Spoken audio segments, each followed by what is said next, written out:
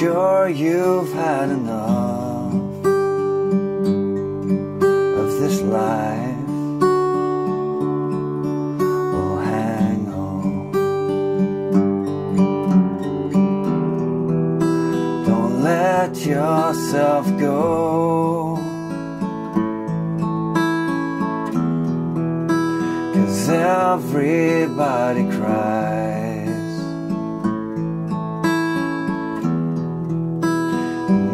Everybody hurts sometimes.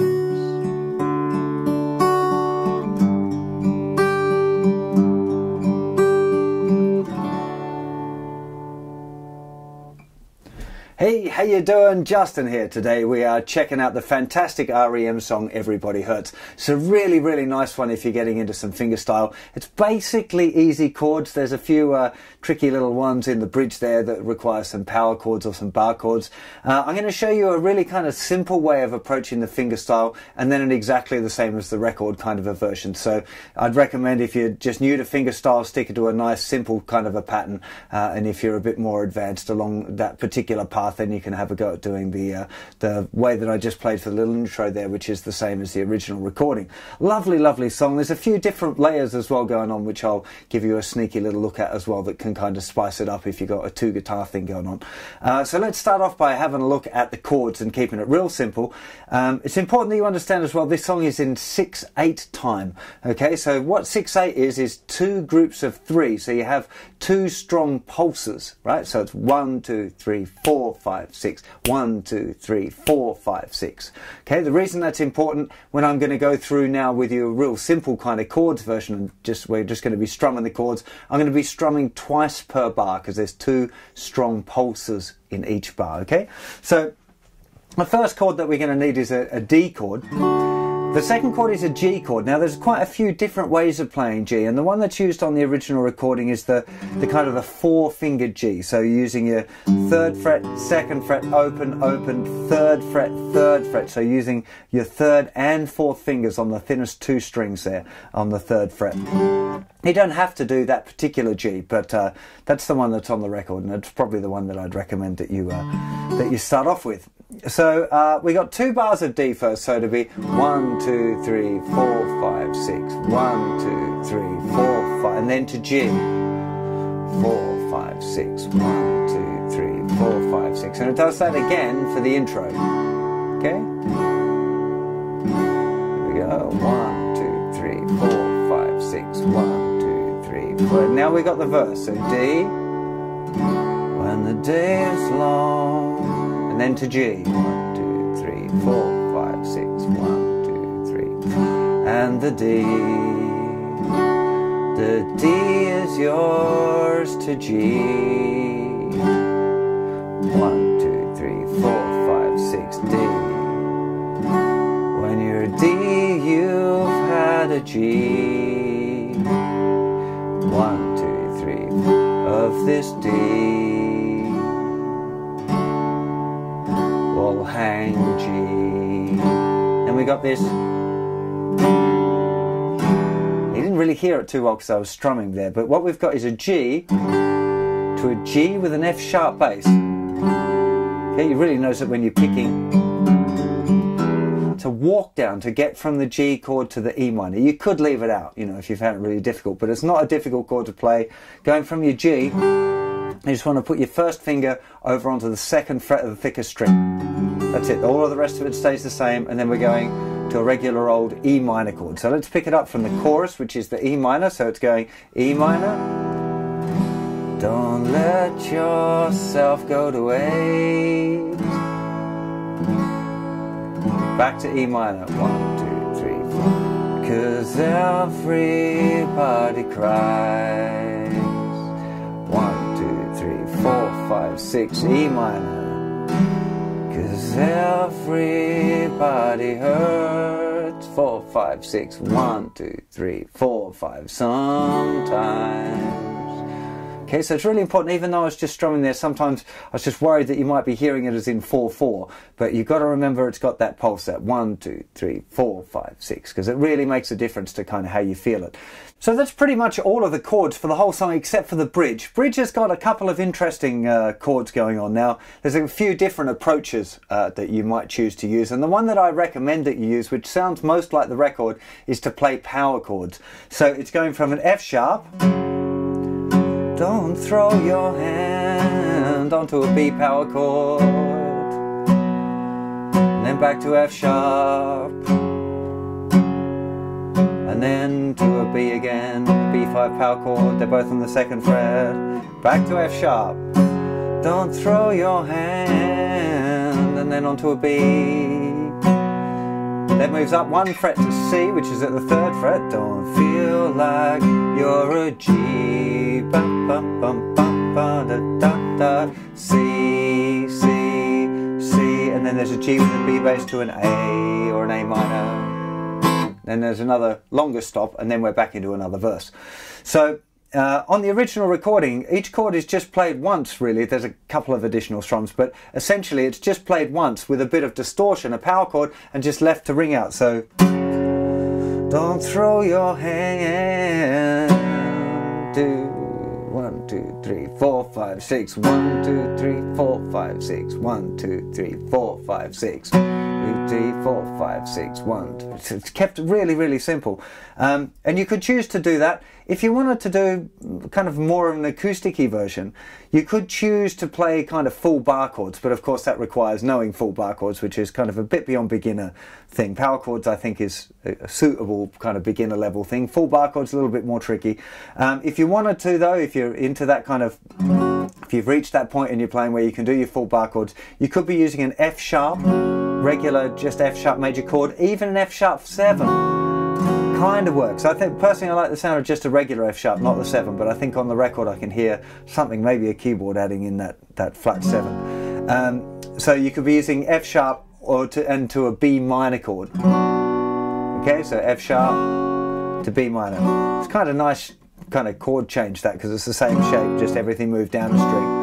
And then when it goes to the C, you could go back to using open chords. Particularly if you wanted to stay with a fingerstyle thing for the bridge, you might want to go for that. But I do think it sounds nice to have the bridge a little bit different to the rest of the song and go into just playing the power chordy thing.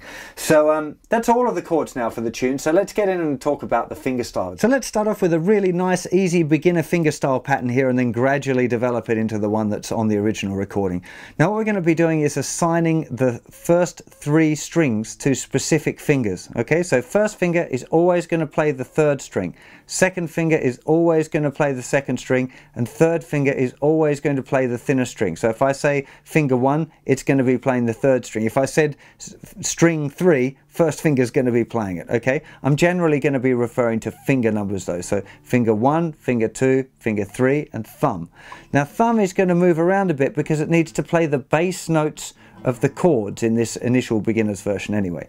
So what we're going to be doing, the pattern that we're going to be playing is going to be thumb playing the bass note, which for the D chord is going to be the 4th string. So hold yourself down a D chord and then play thumb, 1st finger, 2nd finger, 3rd finger, 2nd finger, 1st finger. That's 1 bar worth of finger style, because that would be 1, 2, 3, 4, 5, 6. 1, 2, 3, 4, 5, 6. So the first thing that you want to practice before you do anything else is literally getting used to those fingers, nice and slowly, being able to play those strings on your D chord. Don't worry if it takes you a little bit of time to do it. Now some people like using an anchor finger. My little finger's too short to do that. It cramps my hand but there's a lot of great guitar players. I can't control my fingers if I do that.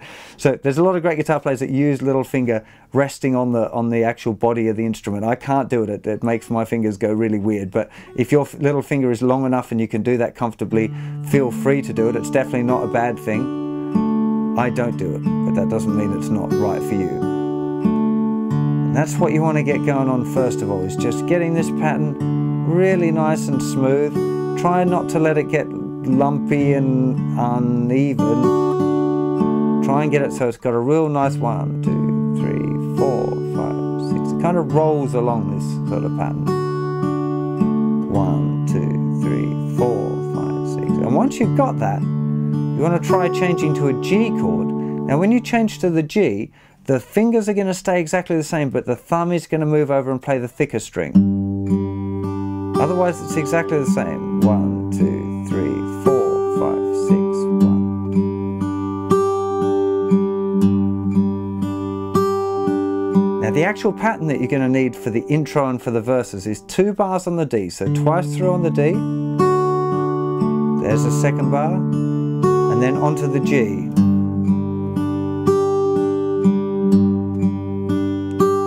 And that's your first task, is to try and make sure you can get those nice D to G changes. You don't want any sort of stop between them. Okay, you've got to try and keep that pulse nice and even. 2, 3, 4, 5, 6. 2, 3, 4, 5, 6. 1, 2, 3, 4, 5, 6. So the first break in the pattern comes at the end of the verse going into the chorus, where we have that little bass walk down where it's going from the G to the G with the F sharp bass and down into our E minor chord for the chorus.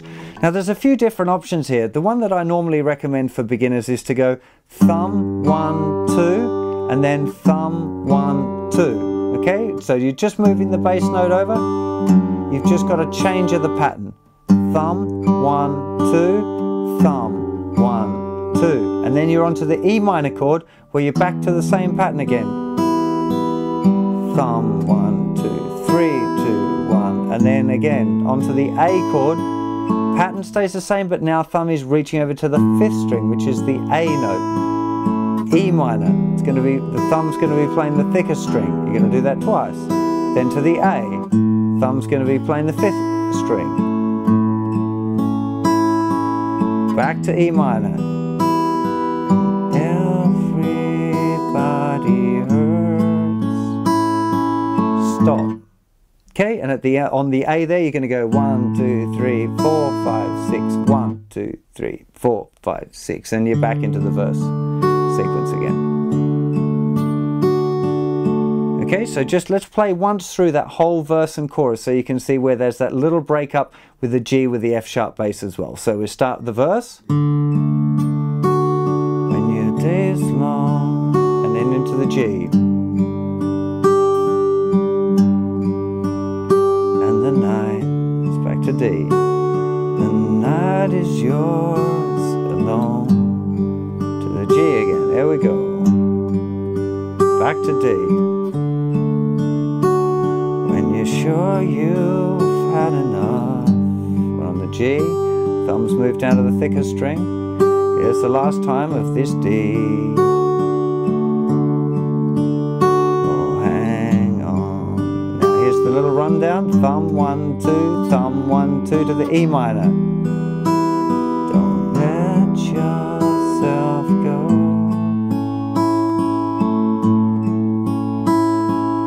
E minor. 'Cause everybody cries. E minor. 'Cause everybody hurts sometimes. Okay, and that's the version that I would recommend for most beginners to try and really nail down, trying to keep those fingers used to playing those individual strings, get used to the thumb moving around between those thicker strings to play the bass note. But what actually happens on the original recording is a little different, okay? It starts the same on the D. But when it changes to the G chord, the pattern changes to this: 6th string, 4th string, 3rd string, 1st string, 2nd string, 3rd string. Now there's a couple of different options for the fingering for this, like what fingers you use to play those strings. The one that I personally prefer is to play thumb on the 6th string, thumb again on the 4th string, 1st finger, 3rd finger, 2nd finger, 3rd finger. Okay, so thumb, thumb, 1, 3, 2, 1. Thumb, thumb, 1, 3, 2, 1. It's just for the G chord. Okay, but I know a lot of students prefer to move their fingers over and go thumb, 1, 2, then move the hand over and go 3, 2, 1. Thumb, 1, 2. So thumb is playing the usual bass note. First finger is now playing the 4th string. Second finger plays the 3rd string. Everything moves over. Third finger plays the thinner string. Second finger plays the 2nd string. First finger plays the 3rd string. Okay, so you got that as an option.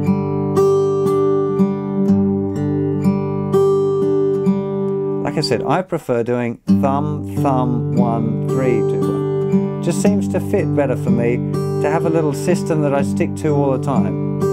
And I find moving the fingers over like that a little bit weird.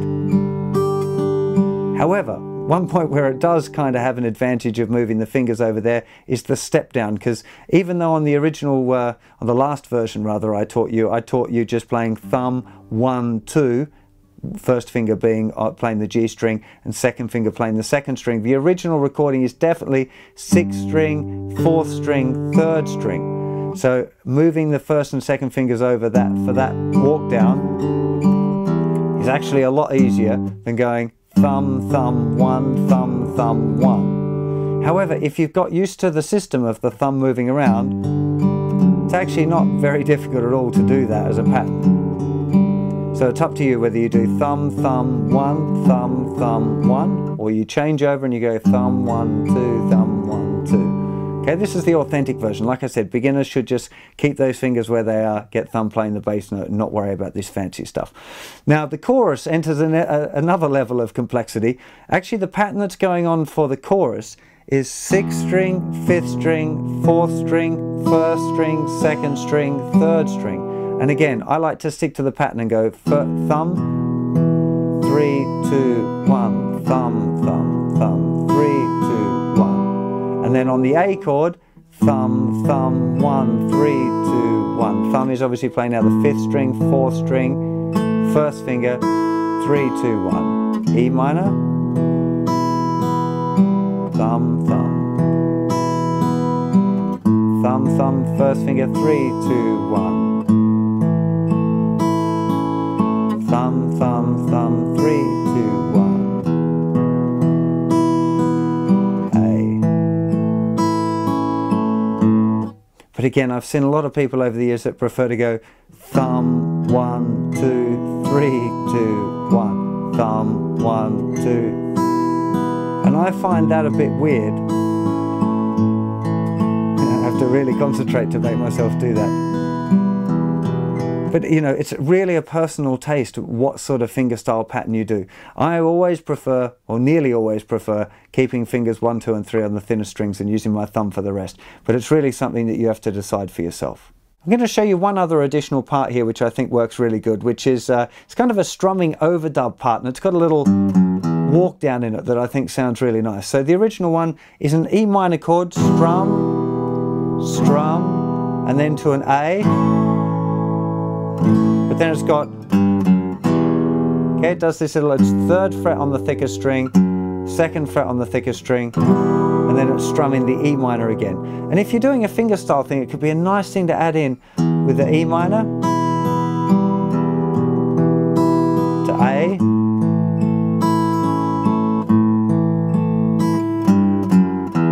and then just bring the thumb over to play those bass notes again.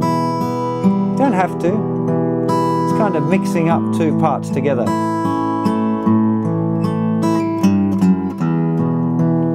But that kind of line, that little movement down there, 3rd fret, 2nd fret, open string, it's a really kind of iconic part of the tune. I'm sure you're going to have a whole lot of fun playing this song, especially if you're new to the fingerstyle thing. I think it's a really great song for that. I still remember learning it as a kid and just enjoying just being able to play those simple chords and doing a fingerstyle thing that kind of sounded like the record was pretty cool fun. I must admit I didn't learn the bridge for a long time. In fact, I wasn't even sure that there was a bridge, I think, when I first learned it. I wasn't playing it in a band or anything like that, and the bridge was just like those horrible chords. But if you're into your power chords, or you know how to do your power chords, you can just add them in using the power chords thing, and that way you've got the whole song. And I do recommend trying to play along with the original songs as much as you can, because it's a really good experience. You know, good for your time and learning about making making sure that you don't speed up or slow down too much. And if you want to take it to that level where you do it exactly the same as the record, I think that's a really cool thing. It's good exercise there for the thumb if you're going to keep the fingers on the thinnest 3 strings and use your thumb there a lot. It's a really good workout for your thumb, this song, if you're going to do it that way. So I hope you'll have a lot of fun playing this one, and I'll see you for plenty more lessons and songs very soon. You take care of yourselves. Bye bye.